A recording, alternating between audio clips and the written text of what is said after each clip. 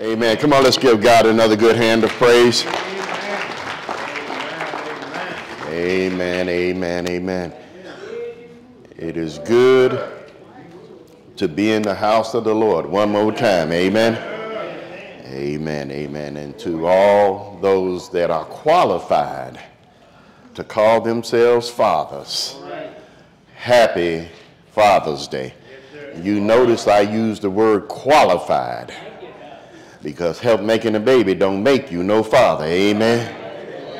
Y'all might as well say amen. Amen. It takes some work to be a father, amen.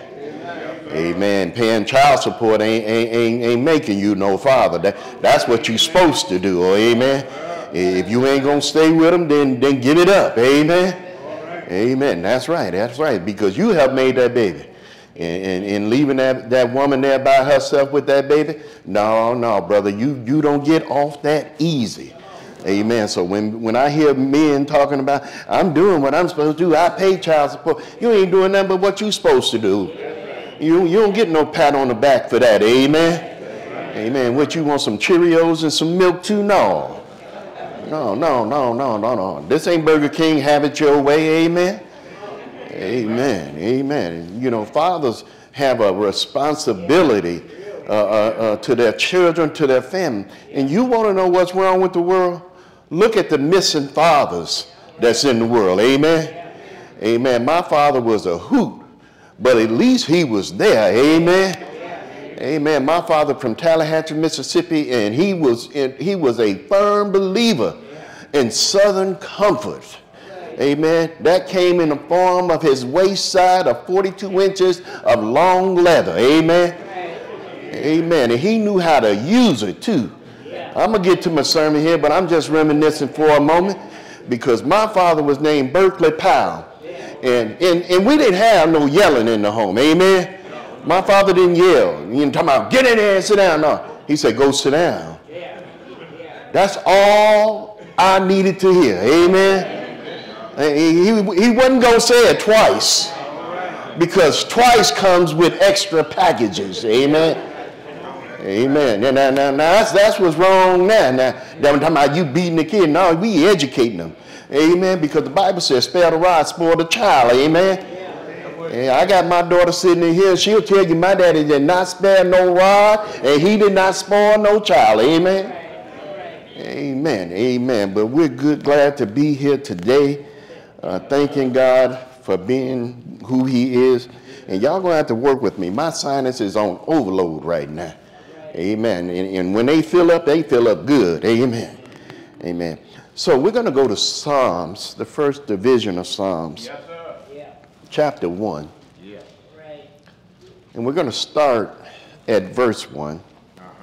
Last year we went to Psalms 15, and we talked about fathers from that perspective.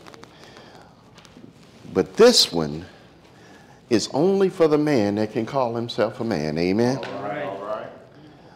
The way of a righteous man. First division of Psalms, starting at verse 1. When you have it, say amen. Amen. And I'm reading from the ESV version. Blessed is the man who walks not in the counsel of the wicked, yes, nor stand in the ways of sinners, nor sits in the seat of scoffers. But he delights in the law of the Lord. And on his law he meditates day and night. He is like a tree planted by streams of water that yields its fruit in its season, and its leaves do not wither. In all that he does, he prospers. The wicked are not so, but are like chaff that the wind drives away. Verse 5 in Elias 1. Therefore the wicked will not stand in the judgment, nor sinner in the congregation of the righteous. Let us pray. Dear Heavenly Father, first of all, I say thank you.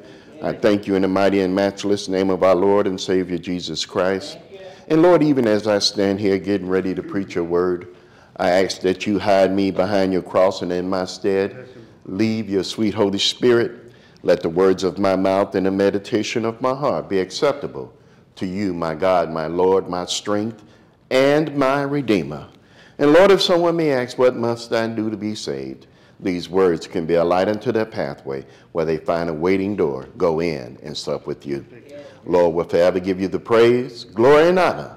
In the mighty and matchless name of our Lord and Savior, Jesus Christ, let all God's people say, amen. Amen. You may be seated in the presence of the Lord. As I think on what it means to be a father today, I see that it's not easy. I see so many things that come up against a man of God today. The world, the flesh, and the devil. Besides all this, he has to deal with who he is in relationship to God. Yes, sir. Many scriptures make mention of the Father of all creation, the universe, the everlasting and living God, Father of our Lord and Savior Jesus Christ. Yes, scripture makes mention of the most important characteristics of God. But before many of us knew who God was, there was another person called Father. He was the one that mother loved, sister admired, and you wish you were. This day is set aside for only those that can truly call themselves Father. We have fond memories of our father. As I think about the days with my father, of how I wanted to be like this man. I wanted to be strong, intelligent, inventive, and sure of myself. I looked at my father with the awe and amazement of a child. Just to be by his side was all I wanted. All I needed. I wanted him to know I could do just like him. Even on those days outside in the blistery winters of Chicago, when he had to fix his car. Temperature below zero, and he's ever working. I wanted him to know I could stand it too. I was freezing, y'all. I wanted to mimic him. My father was everything to so many people. Charismatic, talkative, intelligent, strong, and vibrant. But look at fathers today. How many have persevered the storm of being called dad, daddy, or even pawpaw? Have they shown the determination that it takes to be called all these things? Have they put their trust in God that will lead them to true happiness? All I want to know is, fathers, where are you? Fathers, where are you? As we look at this passage of Scripture, as on last week, we see another word that ever rings throughout Scripture. It is the word blessed. As we said on last week, blessed can mean many things. But in regards to God, it means that you're blessed and that you're saved. But here, blessed is saying you can also be happy, man of God. Blessed is the man. Now, don't get me wrong.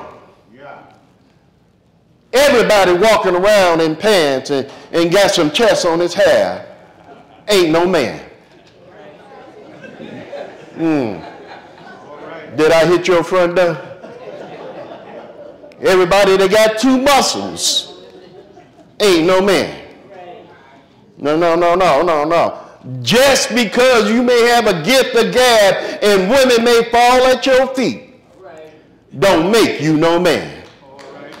Just because you got a head full of hair, don't make you no man. Not even the finest suit and the most elegant shoes gonna make you no man. But a man of God is first and foremost blessed. Point number one, fathers are blessed in God. Fathers are blessed in God. I've had a few men in my life that have blessed me to be the man I am today.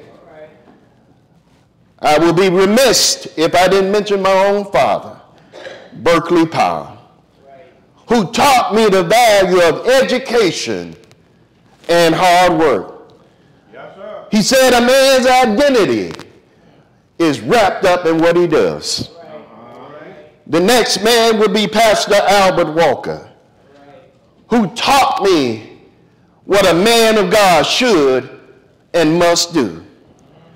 He said, your gifts will make room for you. That's right, that's right. Another man was a man by the name of David Anthony Shabel, a school teacher in Chicago, who took a young boy that went to high school with a 3rd grade reading level and made him and got him prepared for high school, for college.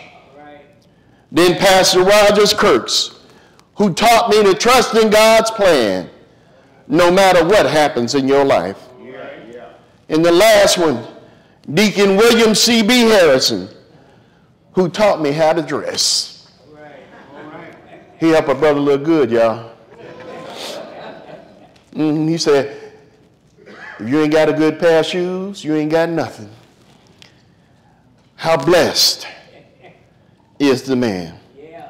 Think for a moment of the qualifications of a good man. This man is a man that walks not in the counsel of the wicked, nor with sinner or scoffer. The first 2 parts of these verses are saying something to the man. As we look today, we can't even identify men from boys no more. Men who are well past the age are still dressing like they're 13. Men who should be teaching is still out there trying to play. I don't understand what's going on in the world. As we look at this landscape of barrenness of fatherhood, you can't blame it all on a woman. That's right, that's right. Everybody got something to bring to the table. This revelation and understanding says that if a man is a man, then he is blessed. But in order to be blessed, he has to have some God in him. I can't always say that I was a man.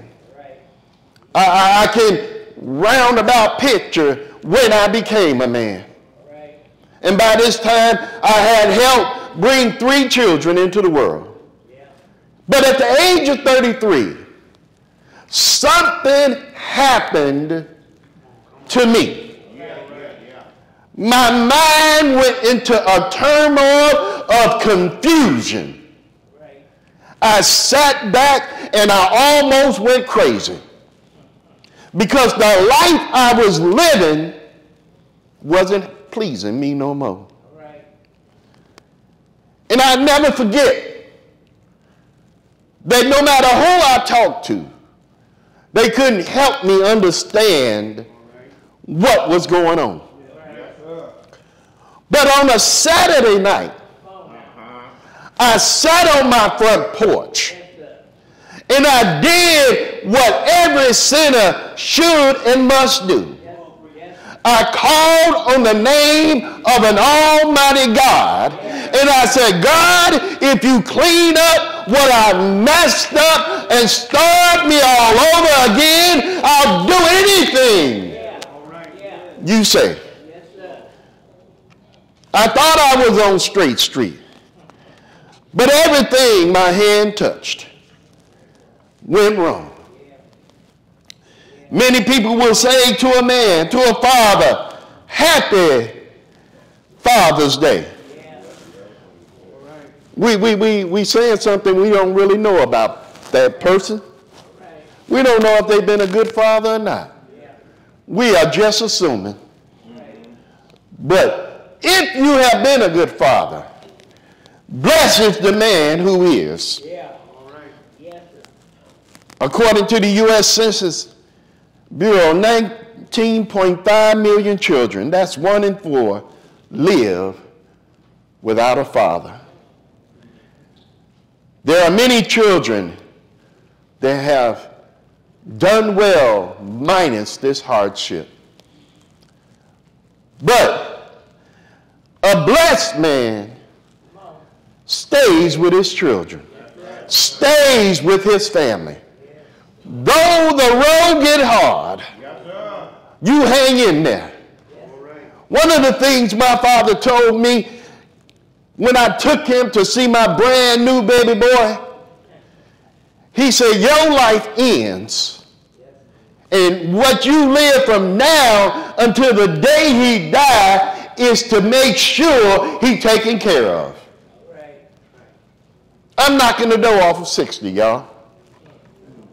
And I'm still raising my kids. I'm still telling them what and what not to do. I'm still providing for some things. Ain't that right? I say I ain't going to do nothing, I'm going in my pocket. Saying, no, you can't go over that, but here's the keys.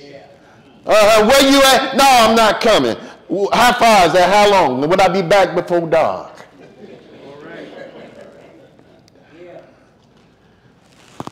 When a baby born, fatherhood, motherhood does not stop until you close your eyes for the last time. And that's when the job is done, fathers. You can't say my job was done when they moved out. Your job just began. If I can take all my kids and push them back past 16, they never leave the house. Before 16 was some good years. These jackrabbits got up to 29, 30, and 40. I'm like, whoa, I didn't sign up for all this. But my name is Daddy. This man has to walk and stand upright. He can't be leaning to the side. He can't be tossed to and fro. He can't be undecisive in his judgments. The Bible says, let your yes be yes and let your no's be no's.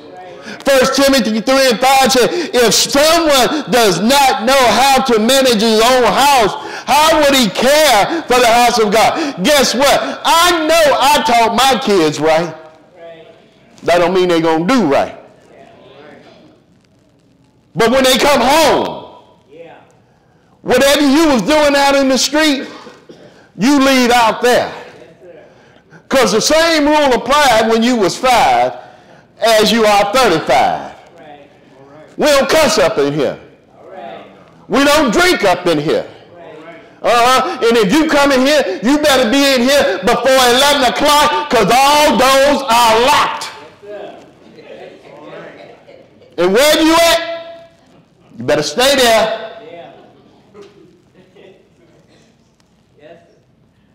My daughter right there, she'll tell you I'm telling the truth. When we are men,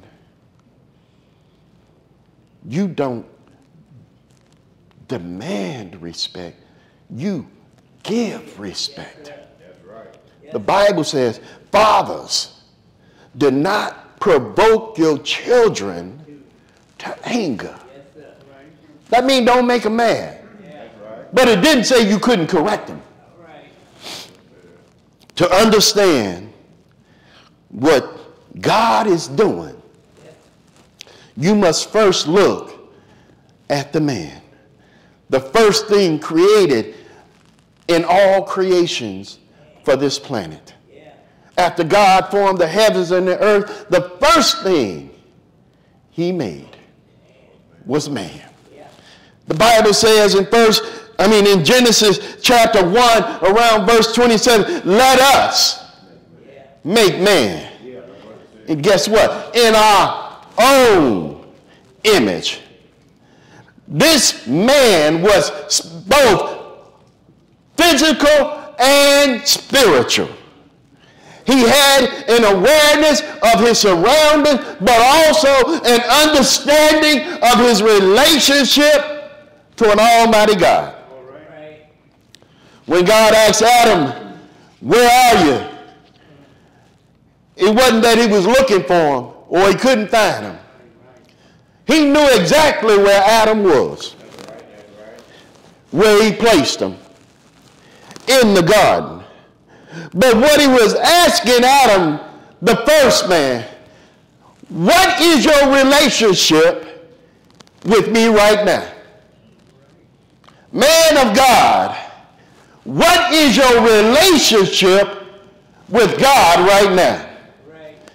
Are you more concerned with the things of this world, or are you concerned about your relationship with God? And I know that has to be paramount. Point number 2, fathers ought to be trees to their families. Fathers ought to be trees to their family.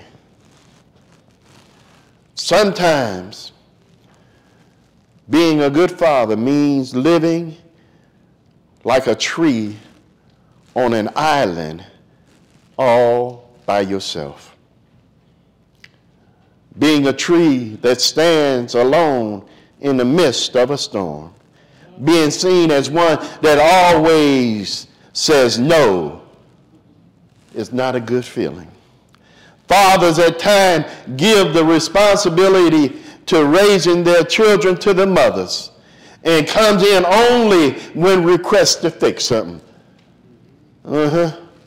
This is an act of communication. Communication says that a family dynamic is necessary. The father sets the mold for the next generation and all those to come. There are generational teachings that must be done away with from each generation that precedes. Godly men identify these things.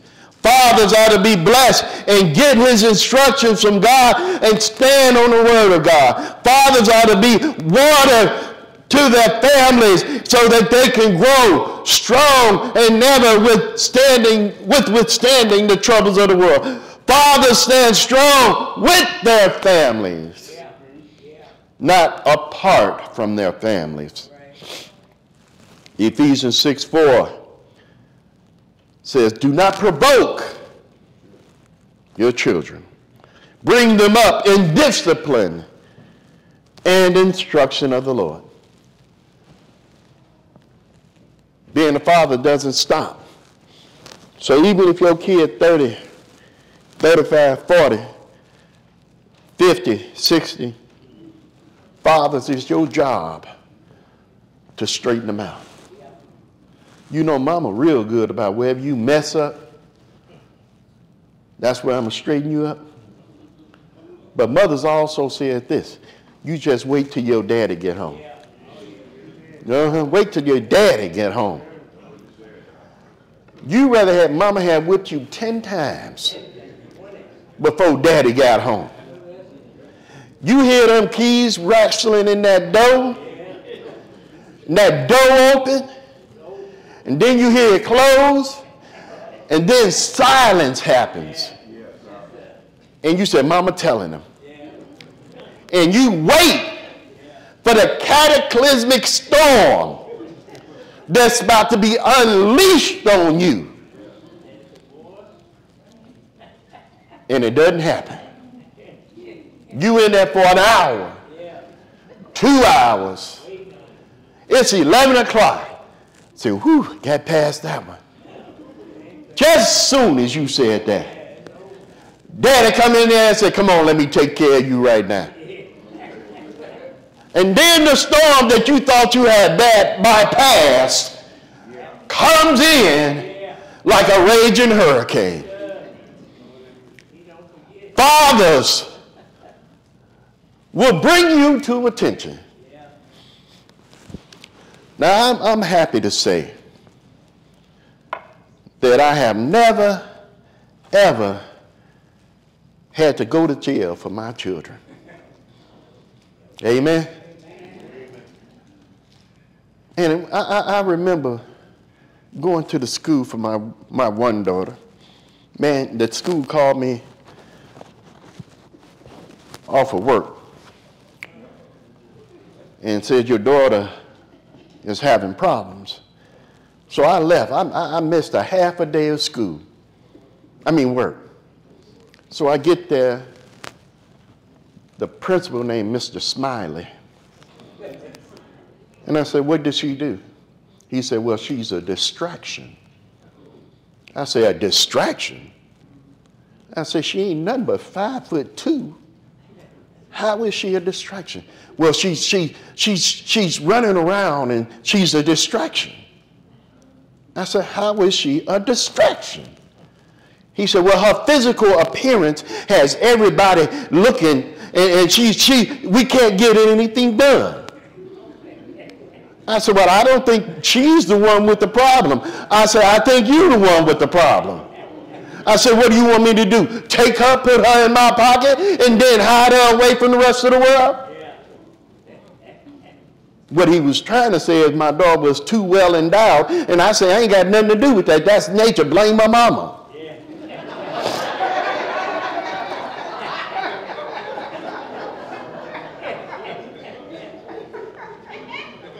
When I left, y'all open the door for me so I get out of here with it. When I left, he said, well, have a nice day, Mr. Powell. I said, have a good day, Mr. Spineless.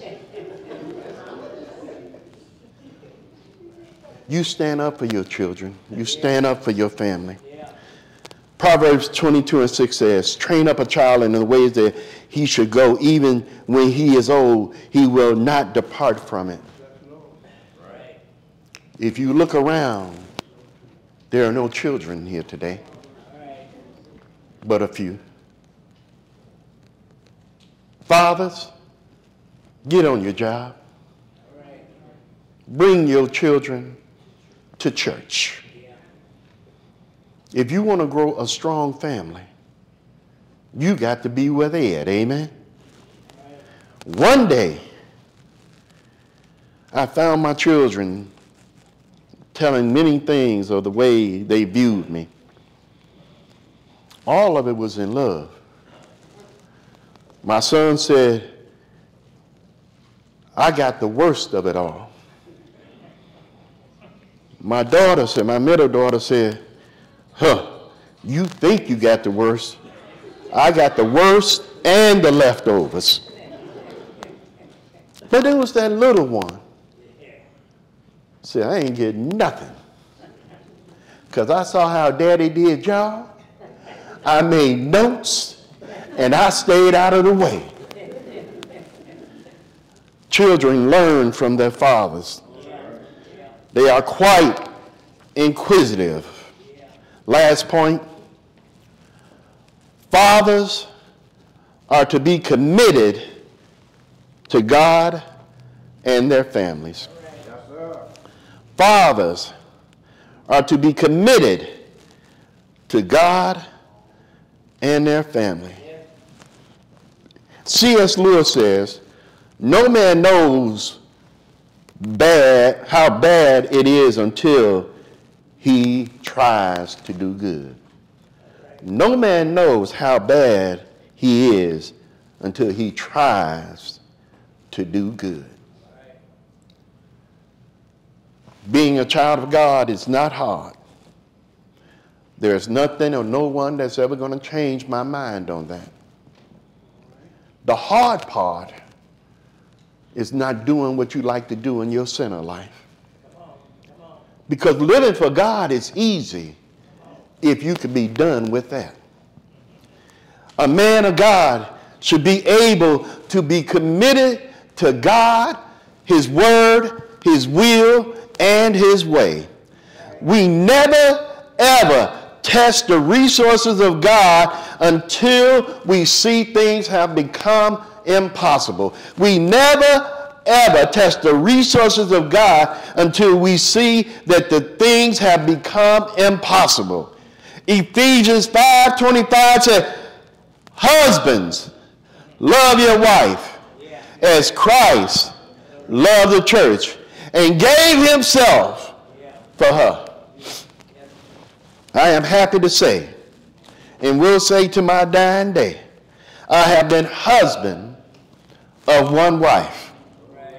39 years with the same woman. When trouble came my way, God helped me to stay where he put me. Put me with Linda, put me with Linda, put me with Linda. Linda. Amen. Because God knew what I needed. But the only way I knew that was to be in God's will. Proverbs 21:9 says, it is better to live in a corner of the house than in a house shared with a quarrelsome wife. Guess what? At least you may not be in the house, but you own the house. You better stay there. Amen. Because grass ain't greener on the other side. It died too. Amen.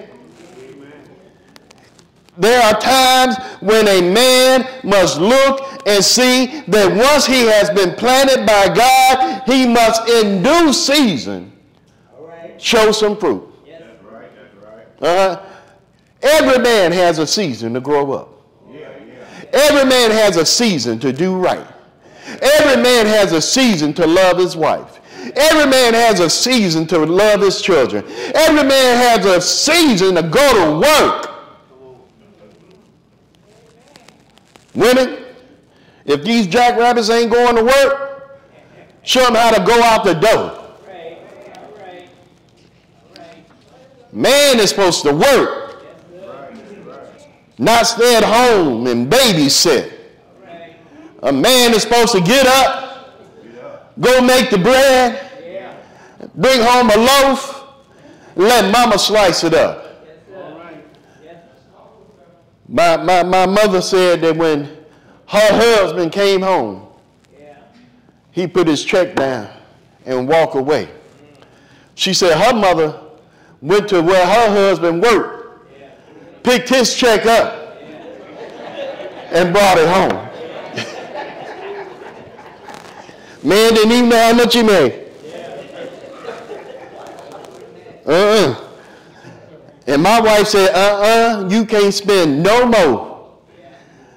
And I bought something the other day. She said, can we afford that? I said, it's $20, baby. $20. Now, I'm the man of my house. Don't get me wrong. I'm like what Pastor Walker said. I run everything in my house. I run the washing machine, the dishwasher, the sweeper, and I will cook you a awesome lasagna. That's how much I'm running in my house. Amen. And all I need to see is my wife sit back and say, good. I don't leave no dish in the sink. If she done cooking, I wash all the dishes. If her car need fixed, I get it fixed. One rule, you clean out your own car. Amen. But a man has to be a man. Why? Because Jesus said, follow me as I follow. Paul said, follow me as I follow Christ. Our Lord knew what he was doing. He knew that when he made man, man was going to come with some problems. You can't, women, you cannot take a man and raise him a second time. He either is a man or he is not. He is able to stand or he will fall. He will either grow or he will grow out. A committed father never gives up. He never gives in. and he never complains. If he's sick, he act like he's not. When he's tired, he act like he got all the energy in the world. When he's hungry, he act like he already ate. But when he is tired, he don't show his tiredness. My family sometimes look in my face and they said, Daddy, you tired. I said, no, I'll be all right. God is going to hold me up another day. Blessed is the man that is committed to the Lord. Blessed is the man that stands with God.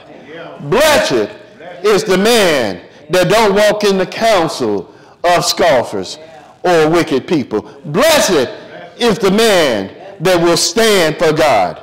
Blessed is the man that stands with God in all seasons. Blessed is the man that know God will provide. Blessed is the man who will trust God to the end of his day. Blessed is the father that never gives up on his family. Blessed is the one who is committed to the end. Jesus Christ said, let not my will be done, but let thine will be done. He said, I didn't come here to do what I want to do. He says, I come here to do my Father's business. It's the Lord that made man. It's the Lord that guides man. It's the Lord that keeps man. It's the Lord who provides. Jesus showed us as being the Father of all creation how he had to endure being a man. He endured being talked about. He endured being spit on. He endured being beaten. He endured being taken places he never wanted to go. He endured carrying an old rugged cross. He endured being humiliated. He endured being placed on an old rugged cross. He endured hanging there from the 6th to the 9th hour. He endured giving up the ghost. He endured all these things as a loving father would. But he endured so he could take his rest next to his Father, waiting to return for all those that love him. Man of God, don't give up on God. Stand with God all your days. When you feel like giving up, raise your head unto the hills, from withal cometh all your help. And when you feel tired and like you got no more strength, tell God for yourself, I need a little bit more strength. I need your help. I was telling Sister Marsha and a few other people the other day, I was sitting at the house in my office, and then I just started crying to the Lord. I said, God, I need you to tell me how to fix this problem. And I think I cried for 10 minutes. I went to work that next day, and it's like the Holy Ghost just took my hands and started typing for the information that we were seeking. What took us 2 years to find, God did in less than 24 hours. Y'all can give God a good hand of praise for that. But nobody ever believed me when I said that God took control of my hands and brought all that information forward.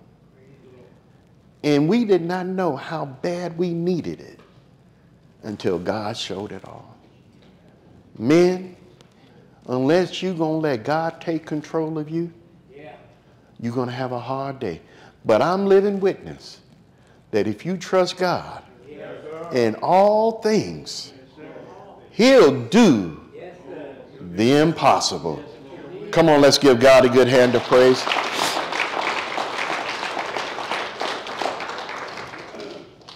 The doors of the church is open. You know what I'm going to do? I'm going to change something right here.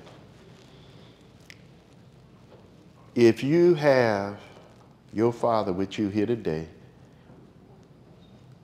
or your child that's a father here with you today, I want you to bring him down. If you've been a father to somebody, I want every man to come right here, right now.